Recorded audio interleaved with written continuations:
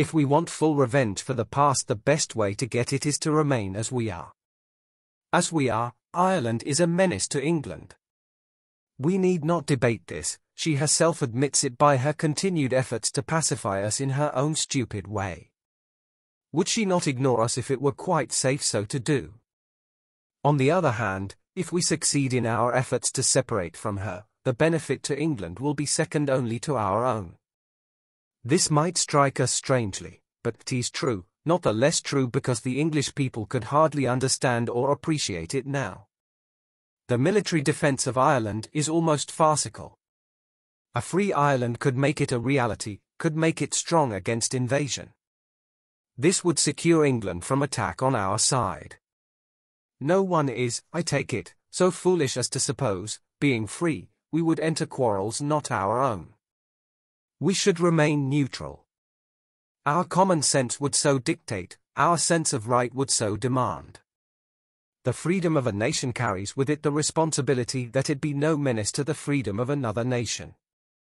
The freedom of all makes for the security of all. If there are tyrannies on earth, one nation cannot set things right, but it is still bound so to order its own affairs as to be consistent with universal freedom and friendship.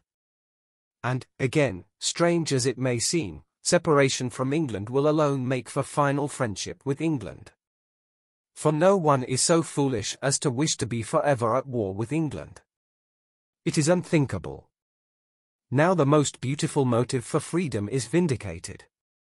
Our liberty stands to benefit the enemy instead of injuring him. If we want to injure him, we should remain as we are, a menace to him. The opportunity will come, but it would hardly make us happy. This but makes clear a need of the human race. Freedom rightly considered is not a mere setting up of a number of independent units. It makes for harmony among nations and good fellowship on earth. Principles of Freedom Chapter 1. B.Y. Terence MacSwiney, late Lord Mayor of Cork.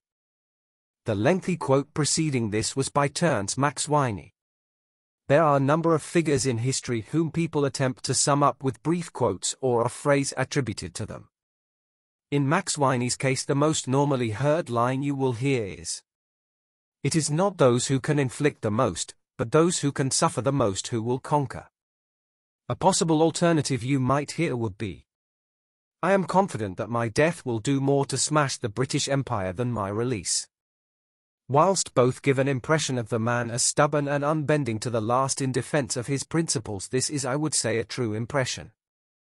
However, the quote from Principles of Freedom should indicate that he was not a simplistic thinker, nor did he hate the British, or English as he put it, simply for their existence. MacSwiney is normally remembered primarily for the hunger strike that led to his death, but this presentation wishes to stress that he also influenced a number of other struggles for independence by both his life and death. In some respects, MacSwiney was more of a rebel than a revolutionary, as were many of those involved in the Irish War of Independence. MacSwiney had a burning passion to see an independent Ireland and did not consider using physical force to do so to present an insurmountable moral problem. However, his political outlook in many other areas might be best described as moderately conservative. He was a devout Catholic, and this informed much of his outlook regarding society. Although it would be fair to say he was not a Jansenist or ultra-clerical Catholic as his writing shows. He continually stresses the need for a dialogue between all the religious traditions in Ireland. Before he became famous throughout the world due to both his hunger strike and taking over the role of Lord Mayor from Thomas MacCurtain, who was murdered by the Royal Irish Constabulary, he was both a rebel and an accountant's clerk. A number of individuals involved in the War of Independence combined mundane jobs with helping to lead an armed rebellion. MacSwiney was married to Muriel Murphy, who was an heiress of some note and later in some respects far more radical politically than her husband. Her story is complex and lengthy and deserves its own video. MacSwiney was active in the Easter Rising of 1916, but his role, which was originally meant to be far more important, became confused due to the numerous issues with communication which caused logistical issues with the rebellion. After being imprisoned at internment camps in England, MacSwiney was returned to Ireland in 1917, where he was briefly arrested again soon after for wearing the uniform of the Irish Volunteers, which had been banned. Soon after being released for this, he stood as a TD. It was in his role as Lord Mayor of Cork City that MacSwiney exemplified one of the themes of revolutionaries in numerous independence struggles: that of using the political apparatus instituted by a foreign ruler or colonial power to disrupt foreign rule. MacSwiney took over the role after the previous Lord Mayor Thomas MacCurtain was shot on his 36th birthday by a group of men with blackened faces. The general view is that his killers were members of the police, and the coroner recorded a verdict of murder. In any case, MacSwiney would now briefly become Lord Mayor. He was arrested after around 5 months in this role for the possession of what was deemed seditious material and imprisoned in Brixton Prison in London. It was from this point on that his story would grab the attention of the media across the globe. After arriving at Brixton Prison, MacSwiney went on hunger strike, inspired by the earlier strike of Thomas Ashe. Curiously, MacSwiney is now perhaps better known than Ashe's use of the hunger strike was one of the earlier examples of it being employed by Irish Republicans. It became a way to resist that was utilized thereafter by generations of Irish Republicans. Most famously, perhaps, it was used by Bobby Sands and his comrades. However, given the complex evolution of the Irish state over the course of the 20th century, it would be used against the Irish government as well as the British. After 74 days on hunger strike, the Lord Mayor of Cork died in Brixton Prison. During that time, his situation had caused political debate and arguments around the world. The French media characterized him as dying as martyr, as can be seen in one of the accompanying pictures to this presentation. The Australian politician Hugh Mahon was suspended due to protesting about the matter. His death, however, left the Irish with another problem.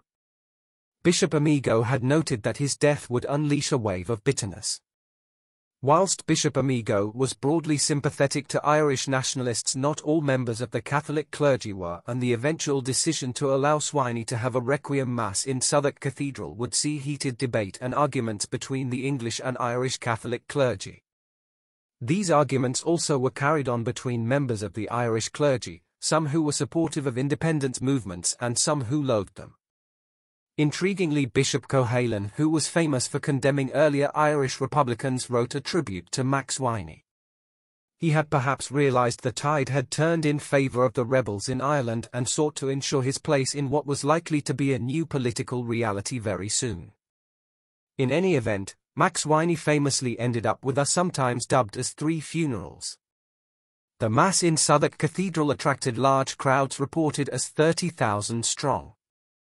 The British government attempted to return his body to Cork before mourners could be present, thereby breaking an agreement they had made with his widow.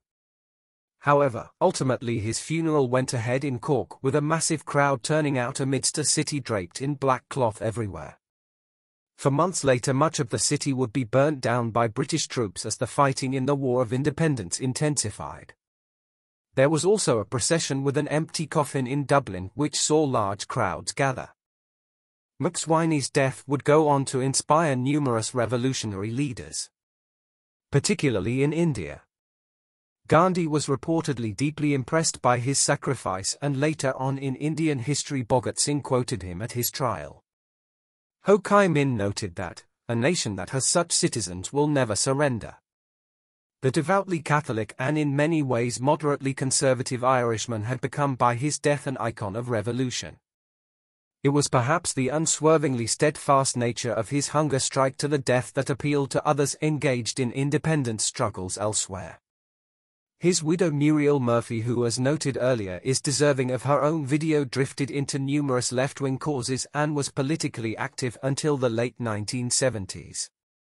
Her story will reflect the contrasting forces that came to dominate the Irish state post-independence, and is also sadly a story of family tragedy.